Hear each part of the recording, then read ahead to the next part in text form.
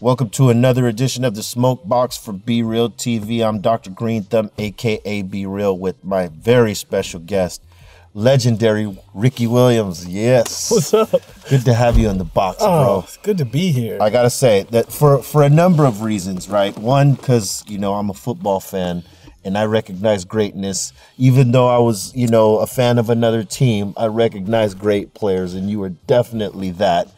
And more so than that is the sacrifice you made for the cannabis activism and to be an advocate, man. I respect that so much because no one else has put their shit on the line quite like that, bro, and tremendous respect. So it's an honor to have you up in here. Thank you. It's an honor to be here. I mean, Here, you go ahead and light it up first. I had great role models. I told you back at home, I was in the room playing Madden, listening to Cypress Hill.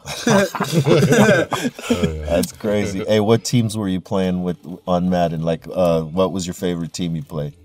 So I grew up in San Diego, so I was always messing with the Chargers. All right, on. That makes sense. Oh, this is nice. Yeah, we're smoking some insane flow on some funky field tips. You know what I'm saying? It's one of the pieces, one of the strains we be having in the dispensary, man. Yeah. But you know what's cool is the way that you came in the game was always not through the opportunity of becoming a brand in cannabis. You were more like coming in as an advocate and educator, if you will. And I think that was big. I think that's why, a lot of people have so much respect. Yeah, it's just my experience. I mean, I made the decision to leave the NFL, and one of the reasons is because of the rules about smoking, and I had to wrestle with that myself. Everything I gave up, what did I do this for? And it set my life on a totally different path. I never ever thought I'd be an advocate, but here I am, and I love it. It's crazy because I mean, more and more athletes are coming out and speaking for the usage of cannabis and CBDs and stuff like that over the prescribed drugs by the team doctors and whatnot. And more you hear a lot of stories on how it took someone to educate them, and some of them knew off the top, because some athletes are in the culture from day one. You just don't hear about it, but it's great to see guys that followed your lead in that and saying, you know what, this is what we stand for. This is the benefits of it. Aside from recreational smoking, this is what it's done for me, And, when I played, true story, Hall of Fame offensive lineman, my rookie year, called me over to his house, and he sat me down and had a talk with me. And he brought out some flour, split open a sweet, and rolled a blunt, lined it with Vicodin. Oh, shit. Lined it with Vicodin. That's a new one. And he broke it down for me. He said, this game is rough, and it's going to do something to your body. You got to find a way to take care of yourself. And it took me a while to get it, but I got to the point where I got tired I had an ulcer from taking the pills that the doctor gave me, and I had to find another way to deal with pain. And I found coming home and lighting up and relaxing, I woke up fresh and ready to go the next day. Did you use that blunt? Yeah. No, so did you use that blunt? I did. Of course he did. Is there an ashtray? Yeah, you could use that one. Yeah, because here's the thing, man. I would imagine in every sport, the team doctor's giving you, all these different things to help with whatever ailments, and a lot of those drugs, they may suppress whatever, shit that's happening there, but in the long term, it's ruining, other parts of your fucking organs, in the long run somewhere else, and they don't tell you that. They don't tell you that. And I had to learn the hard way. I was 19 years old. I had to pop an 8 Advil a day just to practice. And went to the doctor and he said, you got an ulcer. And so I said, damn. And the studies they're doing now are showing all these drugs they're giving us. First of all, guys are getting addicted to opioids. And second of all, the other drugs are killing our liver and our kidneys. And we play football 10 years if we're lucky. We have the rest of our lives we have to think of. Right. And at least for me, I found this is a much better solution. Yeah, and they were fining you heavily, right? It's interesting, the kind of drugs they give us, it makes us numb to our bodies. Right. But this, I find it puts me more in touch with my body. Right. It's a different approach. Yeah, you know, because I think you realize, okay, whether you need to like slow down on your recovery or, you know, push harder, it does put you in tune, I think, you know, where the other stuff, it's like you said, we had Mike Tyson in here, right? And he was talking about they were giving him prescription, some sort of prescription drugs, and he couldn't feel nothing. Yeah. He just felt like great, but he didn't realize, you know, the damage he could do to himself because he doesn't necessarily feel all that shit. The toll. Yeah, the toll that it takes of you being on something that doesn't allow your body to feel the pain so that you can play through it. And, you know, I think that's what most players go through now, you know, but I think there's, like I said, dudes that followed your lead, they're like, okay, that's interesting what he's doing. And then when, you know, they saw you actually sacrifice your career to go in this route, I think a lot of people low-key rallied behind you and like educated themselves, you know? I get that more and more today. I mean, I had a podcast I did earlier today, and the host was telling me that, you know, that when he was in high school, his parents were giving him a hard time about smoking, and then when my story came out, he felt emboldened to say that this is actually something that's helping me. Yeah. And at the time, I wasn't trying to be an example for anybody. You know, I was just trying to being you. I was just trying to be me. And I remember after I retired, I got really into yoga. I remember I was living in Northern California this was 2004, and I got a wreck. And homegirl down the street was a grower, so she had a couple pounds, hooked me up, and so I started I made some butter and I put it in my oatmeal before I went to yoga class. I remember that first yoga class. It was the best yoga class I ever had in my whole entire life. And I knew that, okay, this isn't bad for me. It's helping me take care of myself. It helped you focus in on the shit, right? I mean, find out where I was holding my tension, and to breathe there and just release it. It helped me. Where like yoga wasn't even like the big phenomenon that it is today. It wasn't a trend. Yeah, I was a little ahead of my time. You were with that. Yeah. Didn't you opened a 420 gym or 420 friendly gym, right? For a time? Well, I had this guy, Jim McAlpine, who started 420 Games. We came together to work on a gym project, but for many reasons, one of them, the regulations about public consumption were still right. And so for us, if you have to go in your car and smoke before you come to the gym, that kind of defeats the purpose. Yeah. You already do that. Yeah, people are already doing it. And you want to give them a safe place. Yeah. And those licenses don't exist yet. But I think in the future it will, and that would be something that, you know, because whenever you go to a gym, there's always that small group of stoners at the gym that just hit the fucking shit before they came in or whatever. Because like when I would go work out, the first thing that somebody would hit me, I'd be doing my routine and someone would be like, hey, you want to go smoke in the parking lot? So I imagine you got that a lot. I remember the first time it happened, I was at a football game. I was at an airport in Sacramento, and I had a layover, and someone came in and said, hey, I got a pipe in my car, you want to go out in the parking lot and hit it? It's great. I've met a lot of interesting people that way. It's crazy, because you never know by taking that fucking what's gonna happen. Yeah. You never know. I'll say this, and like I sort of vibed it out when it was me, you know, like getting approached at the gym. Sometimes I'd be like, all right, cool, let's go fucking smoke. And other times I'd be like, nah, man, I'm all right, man. But you know, I realized what was happening is I was going into the gym smelling like fucking OG, so like it's just like a magnet for other stoners. I mean, I know who I am, and people are, oh, there goes the Cypress Hill guy, let's try to smoke out with him. But you know, most people have like an etiquette, right? About it, yeah. Yeah, but when people got like fire and they think you should have it, yeah, they will break that etiquette code for sure. That's funny. Have you ever come across that, like when you know, like you thought, you know what, I'm cool, fuck it, let me try it, and it was like actually worth the time doing it? Maybe a couple of times. Yeah. I've met some really, really cool people, especially in other countries. That's where I embrace it the most. But that makes me, like, we were talking earlier about the smell. Like, how are you about smelling like dank when you go places?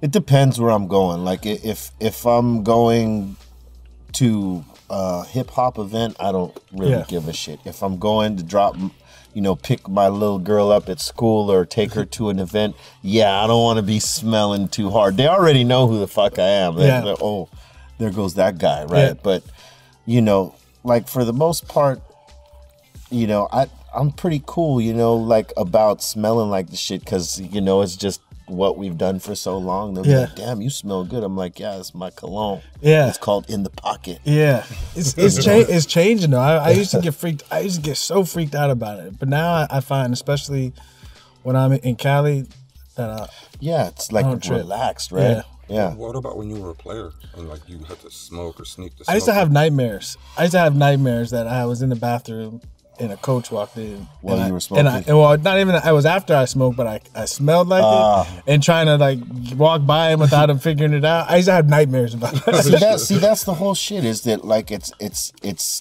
demonized in such a way that it would give you those type of anxieties about worrying about getting caught. And I would imagine that's why you had so many closet smokers for so many years, because it had been demonized so much that lawyers, teachers, judges, doctors, and the list goes on, who definitely partake in cannabis and to whatever degree, but they're never going to come out and say it, because you know what? I'm going to lose my fucking job for this. I'm going to be cast out amongst my peers, and society's going to look at me this certain way.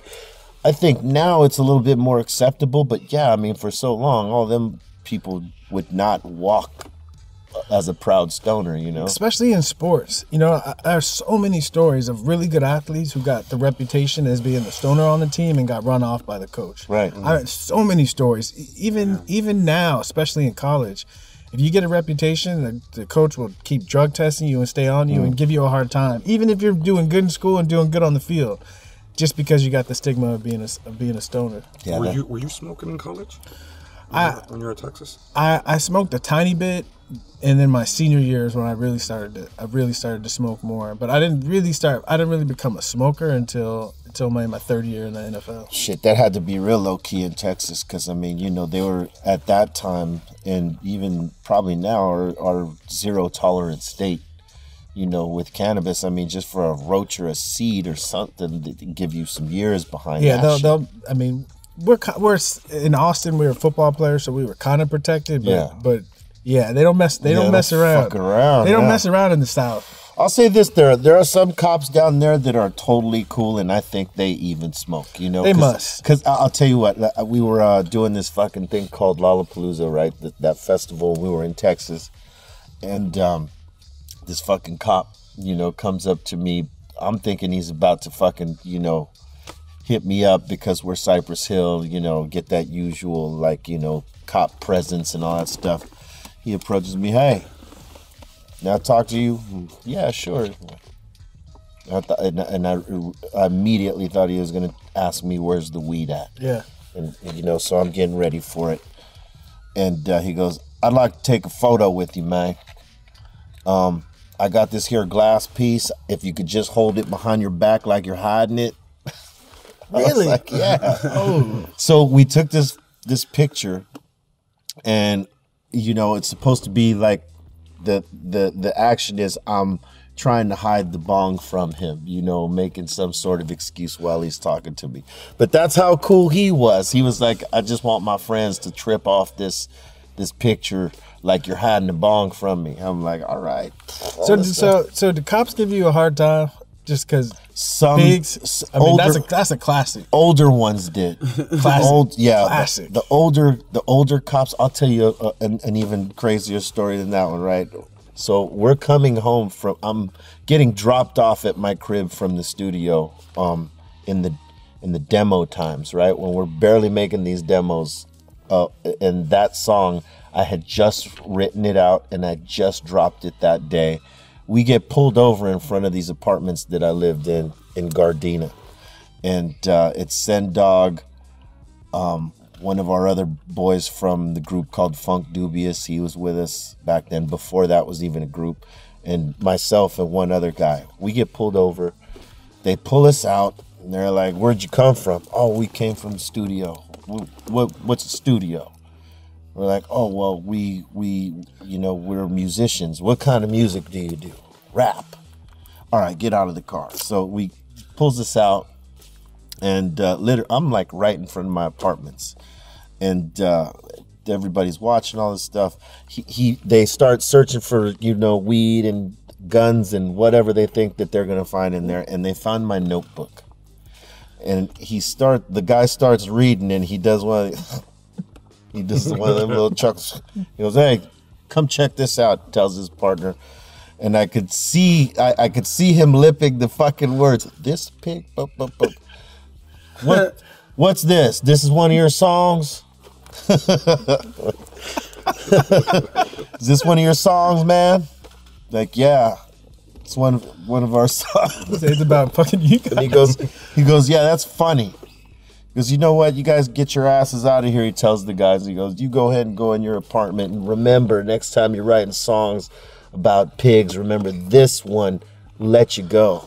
Oh shit! And he hit me like that.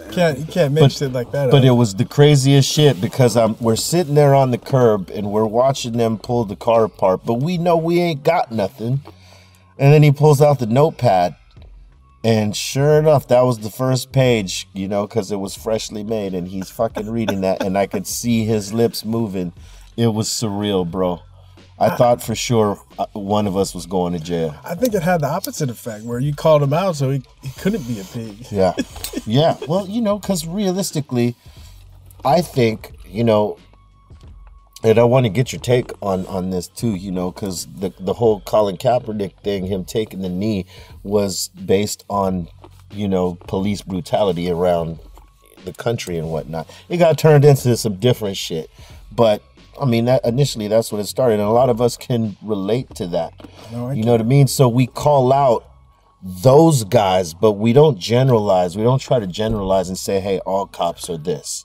We try to say, there are great fucking police officers out there that actually do their job and give a fuck about people. But then there are those pigs, and those are the ones that we're talking to. Yeah. You know what I mean? And fortunately, we never ran across too many of those, but we knew that they were out there. But I'm telling you, the fact that you called them out, right? I'm telling you, the fact that you called them out, they have to be real about it. I think so. I mean, I've always found that if you're like, instead of standoffish with them and just like, man up, they're cool with you. You know what I mean? It's when you try to get funny with them. Yeah. Where they get funny with you. They get funny with you, yeah. And they'll get funny with you real fast. Real quick. I mean, I've had situations. I want to ask you about arguably the greatest season in college football history. Yeah. Thank The you. year you fucking set the fucking rushing record. Yeah. I mean, because I've heard stories that, Ricky didn't have fun playing ball, and he had more fun when he was retired. But first of all, were you stoned that season? Were you smoking that season? That's when I started smoking. But I was always too nervous to smoke before a game.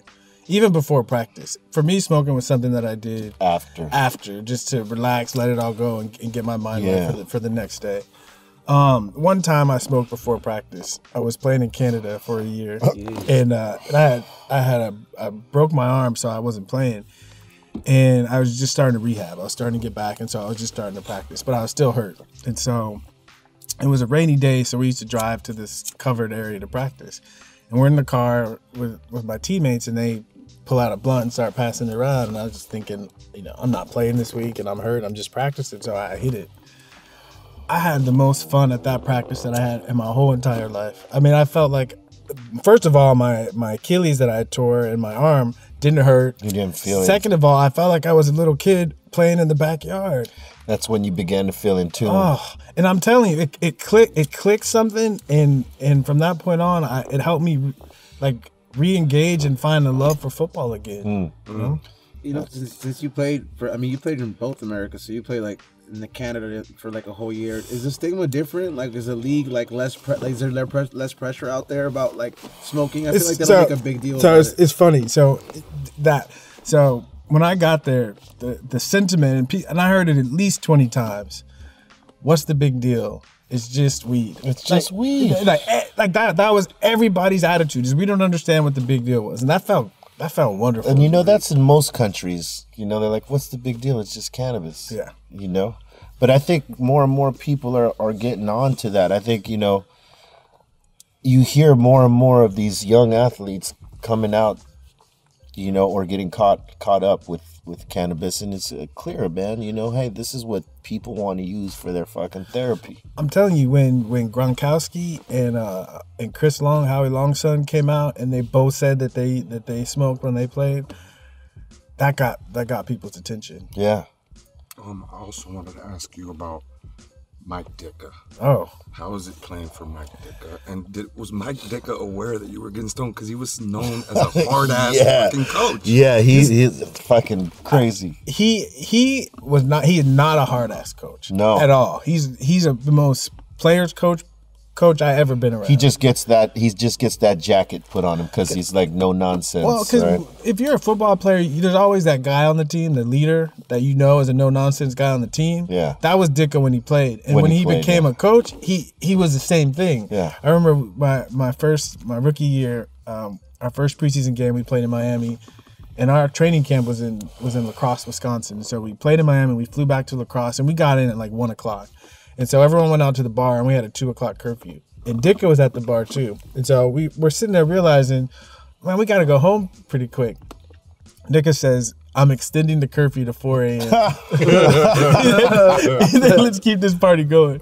And he was like one of us. Yeah. And he was only a hard ass if like you disrespected him or you disrespected the game. Yeah. Well, he's an old schooler, so the love of the game is what pushes it all, right? So if you're coming in with, not respecting how it goes down, yeah, I would imagine a guy like that. Yeah. I mean, and he's a fucking legend too, And it's real. I mean, I wish I would have played for him more than just that 1 year, because I feel like I learned so much about life and about football from him, because he was old school. I mean, I had a high ankle sprain, and I ended up. I didn't miss any games, but I was playing hurt. And he said, when I played, we didn't have high ankle sprains. Oh, shit. Yeah, he was Iron Mike. He really was Iron Mike. That's awesome. How was your time? I'm a huge Miami Dolphins fan. My favorite team since I was a little kid. How was your time with the Miami Dolphins? Because you were like, as a Dolphins fan, you were like just incredible with the Dolphins. It was great timing. I mean, people forget now, I think, because the Dolphins have been struggling so much lately. Yeah. But during the 80s and 90s, they were in the playoffs. Yeah. Every year. And so I was there at the kind of end of that run. And when I got traded from New Orleans to Miami, that was my most fun football year ever. They had a great defense, and just being in Miami. Yeah. It's a way different deal. I had a big year, led the NFL in rushing, and it just was. That's what, to me, that when I was a kid thinking about being a professional athlete, it was that year that you envisioned. Yeah, and that's how it was supposed to be. Yeah, but then once I did it, I was like, okay, check, and I was like, yeah, like what's next? What's next? Exactly. Right. The cannabis came next. Exactly, it sure did. Thank goodness. Like in a big fucking way. Like, who did you get support from that you didn't expect it? No one. No one. No one. No one backed you up on that, huh? Not in the NFL. Low key, they probably did, but no one wanted to come out. No one. I was surprised. Even Denzel Washington. I was surprised. Really? Yeah. I mean, I understood what he was saying, but he what he said to me was, get that money. And I can understand. I can understand where he's coming from, but for me, it was about more than that. Yeah. To me, it was about more than that. It was principle. It was principle, and it was really, when I started smoking in the NFL, what it really did is it opened my mind. You know, before my whole life, I thought I'm just supposed to be a professional football player. Right. It made you see more. It made me see more. And I realized that this is great, but there's so much more of life that's going to pass me by if I keep chasing this dream forever. Yeah. And so it gave me the courage to walk away and like to really start living my life. And realistically, you got out at a time where you were still healthy and not like had some of the injuries that you could have had playing longer.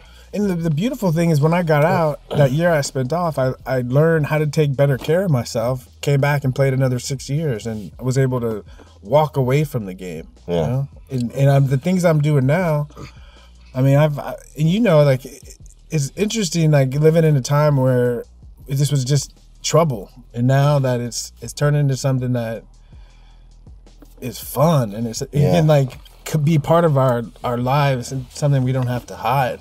Do you think now that you know, you have more states that are recreational legalized and you know, there's medical ones as well, do you think the NFL will take it off the banned substances? I don't think they'll keep it on. They'll keep it on until it's federally legal. Yeah, because it's subjective, right? It is. You know, a player might be playing in a non-medical or non-recreational state. It'll give certain teams advantages in free agency. Yeah, I see what you're saying. Yeah, legalize it. Make it fair. Make it fair all over the fucking board. But hey, even though, like, I think even if you did legalize everywhere, there would be preferable states to go to or preferable cities, right? Yes, no doubt about it. You know, what's interesting is when I was in Baltimore my last year, we flew out to play San Diego on a Monday night game. You know, and this was back 2010, and so for the players in Baltimore to come to California and be able to go to dispensaries, oh, that must have been, we got our ass kicked. Oh shit! Everybody was just totally fucking smashed. They weren't used to it. They were Yeah, you know what? You got it's something you got to build tolerance. Especially if you're not used to it. So that was like their first time going. That was their first time. Damn. No shit. They lost their mind. Oh my You must god. have tried everything, huh? Yeah, you know they did. It was funny. All the fucking concentrates, edibles, because you know everybody's different. You know, some people might not want to smoke it, so they'll go have an edible or whatever. Or somebody might want it a little bit stronger, so they'll go get a fucking concentrate. You know, so you figure there's all these different Especially types. When it's your first. You don't remember the first time you walked into a dispensary? Man, it must have been like a kid in a candy store. Yeah, you lose your mind. But shit, now Baltimore has dispensaries, right? Yeah, So I would imagine the players down there. Of course. I mean, I think on the low, a lot of professional athletes are funding and getting behind a lot of. And they should, because that's a great fallback. You know, like that's a great business to get into. I think especially for athletes. I mean, because a lot of us grew up around it. You know. Yeah, I did. I mean, you hear more and more from NBA players and NFL players, you know, about the usage and how they've benefited from it. I mean, you know, we've had Matt Barnes and Al Harrington up in here talking about how it, you know, helped members of their family and themselves. And Matt was just chiefing through the season, you know, like he didn't give a shit. Yeah. But it's great to hear the stories, you know, because it's like, hey guys, and you know, like Kareem Abdul-Jabbar, the cat, you know, from the Lakers, he was smoking way back when, but they kept it such on the low, you know, that no one really knew. I think that's the big thing for me and that was a major moment in my life when I decided I'm not going to hide it anymore. I'm just going to be real. And that's the best thing. Just tell my story. Hey, but that's the best thing, you know, because like it shows you taking a stand for what you believe in, obviously, you know, and other people can learn from it. Yeah. And I think, you know, the fact that you did that, you know, other guys back in that other time, you know, people were less understanding. And I think even though no one followed you and stood up, people low key, you know, got inspired by it, you know? I'm starting to realize that more and more now. Yeah. You were way ahead of your time with the whole weed thing.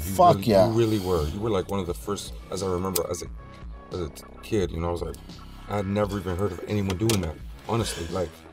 I mean, we thought, like, people in our circles thought it was like G shit right there to do that. I mean, because I mean, we realized as you know, as NFL fans, and you know, keeping track with what goes on in the NFL and how much motherfucking a certain player's worth, and this and that, and what you gave up. I mean, you know, we respected that, because nobody necessarily just walks away from that, especially when you're still in the prime, you know? Yeah. And you did it out of principle. Yeah. You know, that's the best part about it. It was like a thing of principle for you. You know what I mean? Yeah. Because you didn't give a fuck what the NFL was talking about. You're like, fuck you, I'm gonna go play for the CFL. You know what I mean? And that was like, I was like, they're not gonna trip. I was like, fuck They didn't yeah. trip. Did you enjoy playing ball? I did. You did? It's in my blood. It's in my. I didn't enjoy all the other stuff that came along with it. Yeah. But it's like you said, when you started smoking, it made you enjoy playing ball again. It did. It did, because it helped me realize and remember, like, aside from all the crap, when I'm between those lines, that's where I'm most at home. Yeah, because you know the politics, you know, can, you know, sometimes take the love away, because you know you get fucking fed up with all the shit and all the fines that you had when they would be on you and stuff like that. That, you know, I could see how it would be a drag. Like, you know what, fuck, I'm done with this shit. It just turned into something where, like, the 3 hours I got to be on the field wasn't worth all the other stuff I had to deal with. Right. You know? Yeah, because the press were on you. Oh man. Yeah. I was just trying to. I mean, again, I thought once I make it to the NFL that I get to live my life. You know? Yeah. You and know, it wasn't like that, and so I was after freedom to be able to have the experiences I want to have in life. So how many of those folks that, you know, are in the press and the media and the sports media that wouldn't touch you after the whole thing, now that it's legalized in certain places, how many of them reached back out to you? A lot. Right? I mean, the funny thing, I do some television for ESPN. I cover some college football games, Yeah. and so they'll call me in to answer questions sometimes, and they call me in to talk about cannabis. And I just the resident thinking, expert. exactly. And I was thinking, wow, you know, at one time, like, there's these same people, you know, push me out, and now they're asking me to come and share what I know, and so it's come around. And I think one of the big things, like you said, was people are starting to see it's helping them and their family members. My coach at Texas, Coach Brown, I saw him a couple years ago, and he came up to me and he said, "You were right all along." He said, "My brother has cancer and he's using cannabis and it's helping." Yeah. That's a great story. It's a story that we've all been saying for a long time, and it just takes someone to actually have to go Have that through experience. It. Yeah, and that's unfortunate, because you could actually spread more education out and prevent it instead of catching it in the middle, you know, or something like that. But it's great that people are starting to come back at you and say, you know what, you were fucking right. Yeah, it feels good. I thought you were out of your mind, but you were fucking right. It feels good. We knew you were right the whole fucking time. You know what I'm saying? Yeah, put that away. Yeah, we knew you were right the whole time. We were with you the whole way. We were like, hell yeah. The first thing I was thinking was, like, you know, we got to get Ricky in the Smokebox. For a long time, man. It was like, how do we get a hold of this guy, man? You know, hey, it manifested because you're here now. Here I am. You know what I'm saying? And see, because we used to make boards of, like, the what ifs. Like, who could we get? Who would we want to go after? Like, the fucking wish list. You know what I mean? Boom. You were definitely up there, man. Wow. You know, because what you did was prolific, man. You know, you had a fucking dope career and an even brighter one ahead of you, and you chose up, you know, to make a stand for yourself. And that, man, fuck, that's awesome. Yeah. No, I mean, let me you know, push the compliments back on you. I mean, I think of you know, as a musician, what you guys did. What was it like to be so different? You know, you guys were unique. There's no one that was out there doing what you guys were doing. You know, we were just trying to, like, be us. you know, and because we knew people in the business where if you didn't know who you were, right? If you didn't have a grasp on who you were and what you were trying to say, you know, the record companies would try to mold you into what they thought you should be, what they could market, what they could sell, what would work, right? Based off of the talent you have, right? And we never wanted to be in a box. We never wanted anyone to, you know, make those decisions for us. We just always made sure that we're representing us, ourselves, our experiences, and our experiences with our friends that have come and gone, you know, past and, you know, present, whatever, and just being ourselves. And fortunately that resonated with people because, you know, I think people saw themselves in us. Yeah. You know, and then, you know, we started not just celebrating cannabis, but trying to educate people with it, you know. So. And did you guys get a lot of pushback? Yeah. Radio stations, some of them wouldn't play our shit because of it, but, you know, eventually they came around to it because, you know, what a lot of people lost sight of for a minute in the beginning and in the middle of our run as Cypress Hill is they forgot we were a music group. Yeah. And they fucking tagged us as a pothead group or a cannabis group. I feel the same thing happened to me. People forgot that I was a football player. Exactly. Especially the way I played football. Bro, People forget. And, yeah, and you were a beast. And I get labeled as a... But see, that's what I'm saying. You know, there lies where the beginning of the stigma has been wiped away. Because you had guys like yourself who were smoking and fucking doing what you're doing on a high level. You had guys like fucking Michael Phelps winning fucking gold medals, like straight up stoners, like functioning at what they do best at the highest level, no pun intended. Yeah. It, showing that those stigmas are all wrong, like the lazy stoner, the non-productive, the non-functional, you know, outcast of society shit. Nah, they got it all wrong. Yeah. And, you know, it was us just trying to prove everybody wrong on that end too. Just being ourselves and saying, you know what, fuck you, you're wrong about stoners. Yeah. It's like the reverse of the role model thing. Right. You know? Right. Yeah. I just want to give you your flowers while you're still here. Like, I just want to just thank you personally for bringing me years of happiness. Oh yeah. When you were oh on yeah. like you literally thank you for like just, you know, I grew up playing football all my life and like seeing you. I mean, you were the best college running back of all time, in my opinion. Thank you. And definitely one of the greatest running backs of all time, you know. But just the joy you brought me and like how you ran with so much heart and it was beautiful to watch. Yeah, man. It really was. Yeah. I gotta fucking second that. Whenever you'd break free, it was like art, bro. Yeah. It really was. It was a work of art. Man. And, yeah, man, thank you. I want to thank you for taking the time to jump in the box with us, man. Yeah, this was wonderful. Hell yeah. Thank you. And you're invited back whenever you want. You've become alumni of the box. I love it. You know what I'm saying? Yeah. Let them know where they could find you at. So I'm on Insta at @Williams. You can check out my website, rickywilliams.life. That's where I'm at. I forgot to ask you before we go, because you know they will shit on me if I don't ask this. What type of flower do you like to smoke? Indica, sativa hybrid. Sativa. You like sativas? Yeah. Yeah, I mean, I used to only smoke sativas. Now I'll smoke sativas and kind of sativa-leaning hybrids. But I love to smoke and read. And so sativas get me right.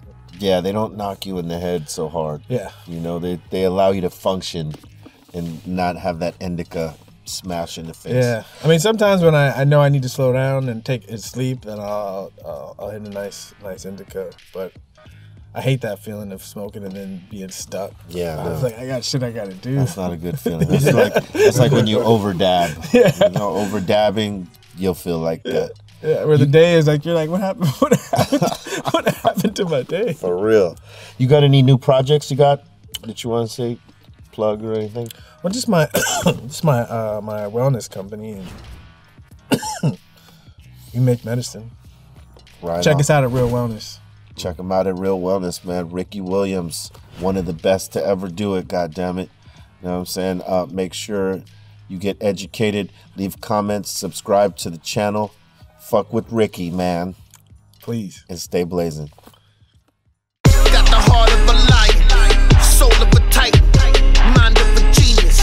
Fly with the height, all your senses are senseless, resistant, relentless. It's what they call you when your grind is endless. Let's get this. They say I'm psycho, I move weight like lipo. Got a big crib like Michael, out the window with a rifle. My wrist game on light show. I'm backstage with white hoes. This is Ricky Williams, and you're watching BREALTV.